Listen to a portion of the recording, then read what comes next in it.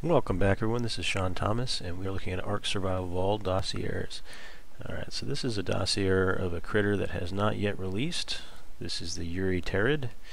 Eurypterid is going to be non-tameable. It's going to be an underwater critter, pretty deep in the water, and it's going to drop us chitin, pearls, and I guess there's some black pearls. As you can see in the bottom left of the screen, there's some 3 white pearls, so they'll be common, and then the black pearl will be an uncommon item. So from what it mentions later on, it's used for mysterious technologies, so this might be the new tech tier, the alien tier that has not yet released.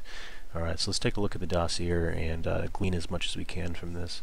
So in the wild, they're found only in the deepest depths of the waters around the island. Eurypterids are dangerous, and adaptable arthropods is likely to hunt as they are to scavenge.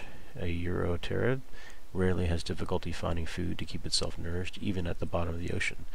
A Eurypterid's threat does come not directly from its raw strength. Instead, it combines a hard defensive exoskeleton with debilitating poison to powerful effect. The sting of a Eurypterid increases torpor while reducing stamina, quickly rendering its opponents unable to defend itself. Domesticated.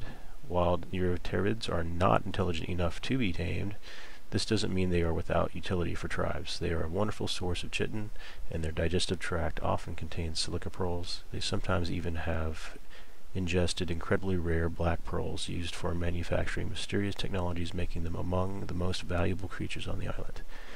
Alright, so picture yourself once this releases, either with a scuba tank or a diplicalis attached to your mouth, another non-released yet tame. You might be riding a shark or one of the other underwater leviathans as you scavenge these guys off the bottom. You're going to want to make sure that you have stem berries likely to feed your shark or whatever you're using. And yeah, so they're going to have pearls, they're going to have chitin, likely the black pearls for the new attack. While you're down there, you'll likely be collecting oil, so you can probably get quite a few different resources that you need for crafting for your tribe. These guys are said to be at the very bottom, so you're likely not going down there without some kind of breathing support. I imagine you could do it with just a Lazarus chatter, but you generally can only be underwater for about 5 minutes with that, so it's going to be quite tedious to go down and swim around just to collect a little bit and then come back up.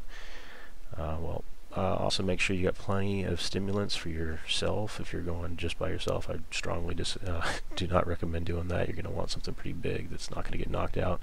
Maybe a couple. Safer to go with a pair or more of whatever you're using, sharks and whatnot. I do not recommend going down there with a Nicky, the dolphin. So looking forward to the new tech tree with the alien tech. I believe that's what these black pearls are going to be used for. Hope this has been helpful to you. Look forward to the release of the Eurypterid. Mash that like button. Please subscribe. It's free to do so. It helps me out, and you'll be notified about new content that's released. Alright, appreciate you watching, and I'll catch you in the next one.